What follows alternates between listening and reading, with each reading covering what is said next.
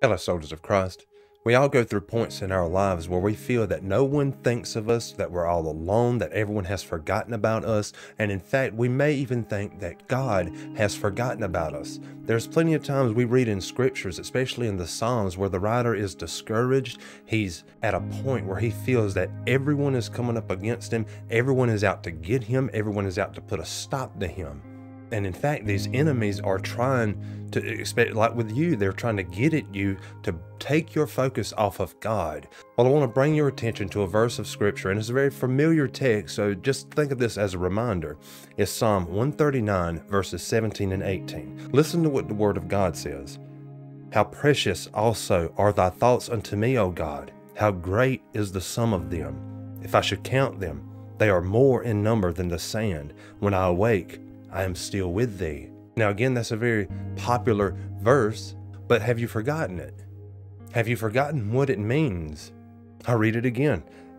How precious also are thy thoughts unto me, O God. How great is the sum of them. Now maybe you focus on that wording, thy thoughts unto me, O God. How great is the sum of them. You may know that God thinks of you, but how do you think God thinks of you? You may think he looks at you in anger, disappointment, resentment, or regret. But listen to the wording. How precious also are thy thoughts unto me, O God. How great is the sum of them. So these thoughts that God, your Father, who is your Father now through your Lord Jesus Christ, he is your Father, you are his child, you belong to God. His thoughts towards you are precious, not angry, not disappointed, not regretting that he saved you, not resenting you, or looking at you in disgust. These are thoughts, precious thoughts, thoughts of love, thoughts as a father towards his child, his beloved child. And as David goes on in that verse, how great is the sum of them. Now you may be at a point where you feel that everybody has forgotten about you. But let me reassure you, there's probably at least one or two people, maybe in your church family, in your family, a friend, someone you may not really know, who thinks of you. They may think of you throughout the day, one or two times a day. They may think of you when they lay down to sleep, when they say their nightly prayers. They may mention you in prayer. They think of you.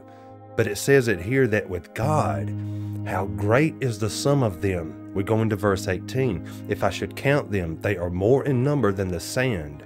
So we take these people who love us, they think of us often, they may think of us here and there when they see something or a smell, a sight, a word, whatever may make them think of you. But with God it says, if I should count them, they are more in number than the sand, which means you can't count the thoughts that God has towards you. And again, it's not thoughts of resentment, regret, disgust, or what have you. It is precious thoughts, thoughts of love. And you cannot count the thoughts that God has of you. So please don't think that God has forgotten about you, because he hasn't. It says it right here, Psalm 139, verse 17. How precious are thy thoughts unto me, O God. How great is the sum of them. If I should count them, they are more in number than the sand. When I awake, I am still with thee. So you are always in the thoughts of God. You are always in the thoughts of your heavenly Father, who loves you, who sees you, who will not forget about you. He takes account of his child. He takes account of you. And his thoughts towards you are very precious, loving thoughts. Now, there are some who haven't had a loving relationship with their parents, their father especially. So they have a hard time seeing God as their father. They say, well, my earthly father has abandoned me, so God may just do the same thing. Where God should not be compared to a person, a man. He is not a man that he should lie.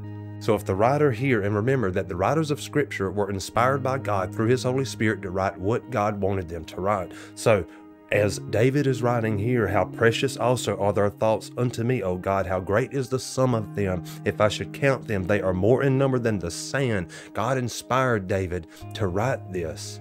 So this is a word from God. God has given you this word. He is telling you through these verses that he thinks of you quite often. In fact, so much so that you can't even count them. They outnumber the sand, which means they are countless. And they are precious thoughts, loving thoughts. Now you may struggle to grasp that, and you may have heard this verse many times, but believe it. Trust that it is the truth. Have faith that God does think of you. And again, it's not disappointment. It's not resentment or regret. It's love. He looks at you in a loving way. Now, of course, when a child disobeys a parent, that parent is disappointed, but they still loved that child enough to correct that child. And we also read that God disciplines those he loves. He chastens those that he loves. And we go back through the scriptures, we look at Esau. It said Esau he hated, Jacob he loved. Esau he let do what he wanted to do. He just let Esau go with no discipline, no correction or nothing. But Jacob he loved, so he disciplined Jacob. When Jacob grabbed a hold of him and he said, I will not let you go until you bless me, God separated his hip. And we read all throughout the account of Jacob that this happened, this came upon Jacob. But Jacob learned a very valuable lesson. And God changed Jacob's name to Israel. So God disciplines those he loves. But when he thinks of you, it's thoughts of love. It's thoughts that this is my child through my son, Jesus Christ. You belong to him. God is the one who reached down and pulled you out of that pit. He's the one who reached down and saved you through his son, Jesus Christ. So if he's the one who reached down, pulled you out of the pit, pulled you out of the darkness and shined his marvelous light into your life and saved you, redeemed you, called you by name, it is him who is going to hold on to you. So when you sit there and you say that God has forgotten me, God's not seeing me, I'm sure that it breaks his heart.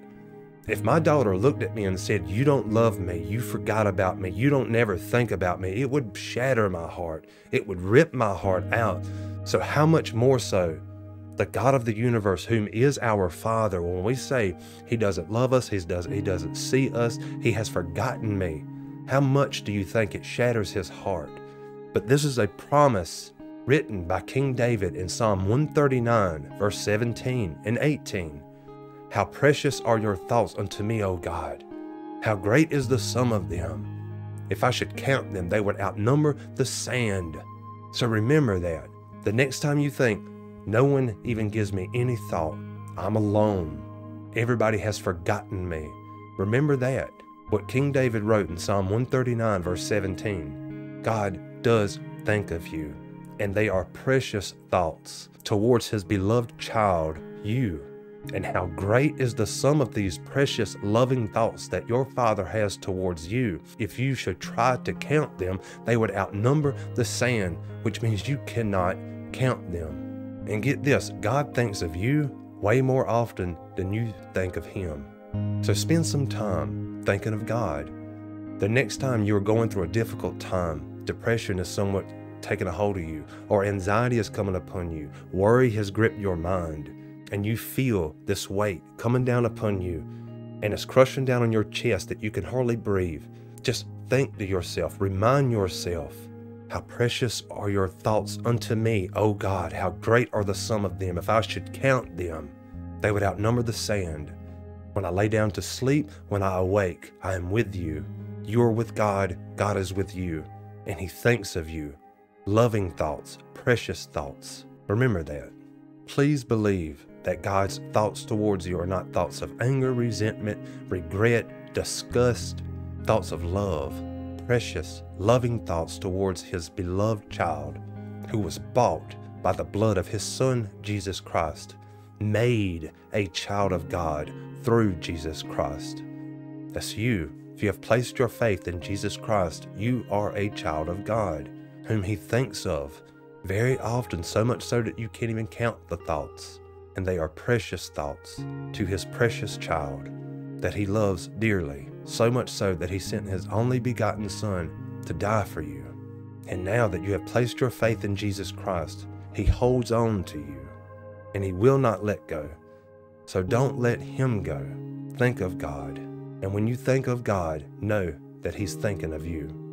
Well, I pray that this has been an encouragement for you. We all go through moments where we think that people have forgotten all about us, but we have a God in heaven. We have a heavenly Father through our Lord Jesus Christ that does not forget about us, that will not forget about us, but in fact thinks of us so often that we can't even count those thoughts that he has towards us, which are precious, loving thoughts. If you did find this encouraging, please like the video. It lets me know, helps the channel, and it gets these videos out so God can hopefully use them to encourage someone else, to be a blessing to someone else. If you have any prayer requests, please leave those down in the comments, and it'd be my honor to pray for you. If you have any verse of scripture or a text of scripture that brings you comfort and encouragement, please leave those in the comments as well. And hold on to this amazing truth. When you feel that you are alone and forgotten, think to yourself, think of God and how He is thinking of you. Loving thoughts towards His precious child, towards you. Remember that. Have faith that your God is faithful and that He will not forget about you. And I pray that God blesses you. And may the grace and mercy of Christ Jesus the Lord be with you always.